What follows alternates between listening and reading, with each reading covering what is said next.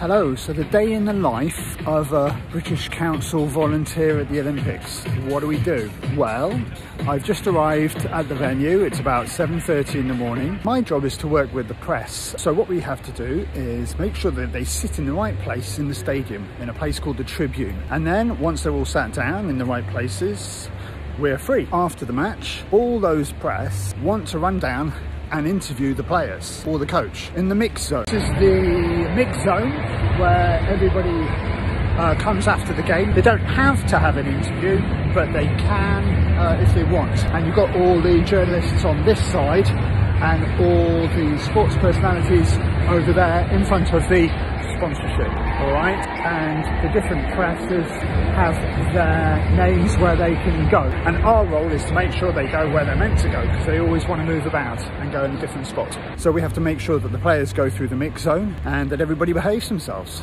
That's it in a nutshell, really. It's very interesting. It changes every day. And then we also do something called the conference room. That's after finals, semi-finals, medal positions. One of the other things we've got is the VMC, the Venue Media Centre. This is where all the journalists report, work. It's like their office. There's a special website they can use to get the results for all the different sports, because they can't be in all venues at the same time. It's the VMC, where you can see a few journalists working. I don't want to disturb them too much, so I came at the quietest time. Yeah, that's it really. Any questions? Drop us a line. Bye! We'll be following our volunteers throughout the Olympic and Paralympic Games. There's already plenty of videos like this on our profile, so stay tuned.